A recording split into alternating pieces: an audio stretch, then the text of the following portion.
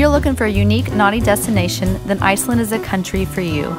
Iceland has a population of only 330,000 people, and to make sure no one is dating someone in their family tree, they have a dating site that lets you know who's related to you. Proclaimed as the world's most feminist country, Iceland was the first country to have an elected party formed and led by women, and first to have a directly elected female head of state. In 2009, they elected the world's first openly gay head of government.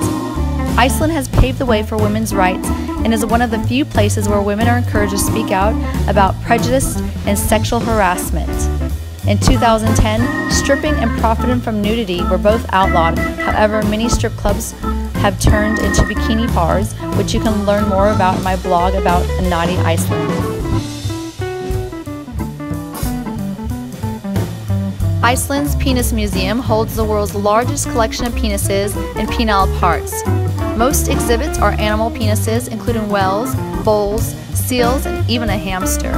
The museum also claims to own elf and troll penises, and it acquired its first human penis in 2011 when a 95-year-old Icelandic man died and donated his member to the museum.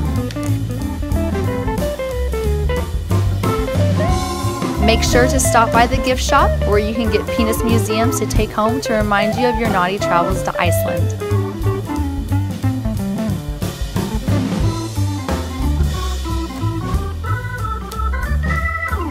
Icelandic food hasn't changed much since the Viking Age.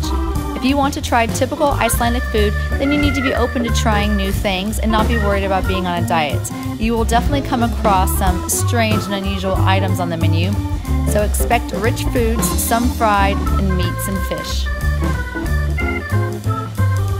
Looking for naughty things to do at night? Then check out my blog for sexy bars, strip clubs, drag shows, and much more.